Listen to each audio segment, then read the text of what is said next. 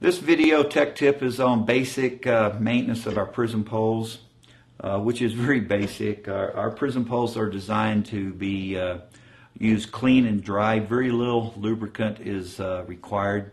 We do have a little disclaimer here advising you periodically or frequently, depends on your terrain and how often you use it in wet ground. The point is steel. It will rust on the point body, so you want to make sure you clean and relube this. Any thick grease, wheel bearing grease, any type of grease is suitable.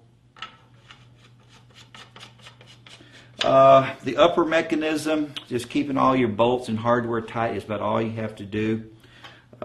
Clean and dry. Never spray the inner with WD-40 or any type of silicone lubricant.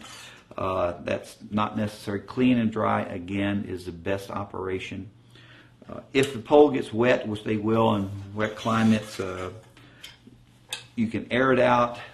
There is a drain point at the bottom of the pole. Take your point off. Another reason being able to take your point off, there's a drain hole here.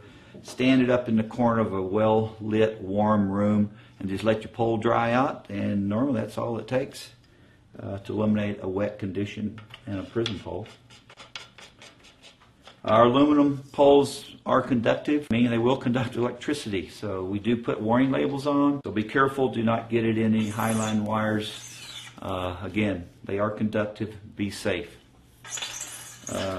This particular pole there's a little adjustment on the quick release. Just a little slight clockwise turn of this screw here pushes against the pad, increases the locking tension of this 5700 series pole. The other poles don't have adjustments.